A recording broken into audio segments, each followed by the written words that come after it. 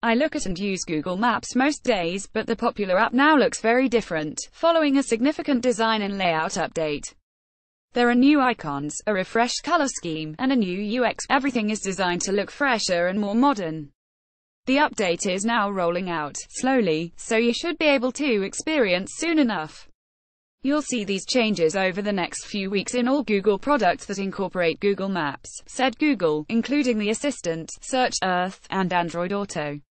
Over time, the new style will also appear in the apps, websites and experiences offered by companies that use Google Maps APIs as well.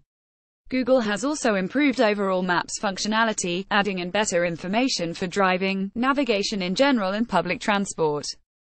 The idea being simple: more information makes for a better travel experience, whether you're just commuting to work or driving 200 miles on a road trip.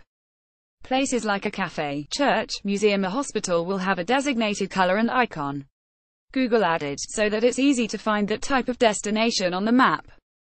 For example, if you're in a new neighborhood and searching for a coffee shop, you could open the map to find the nearest orange icon, which is the color for food-drink spots.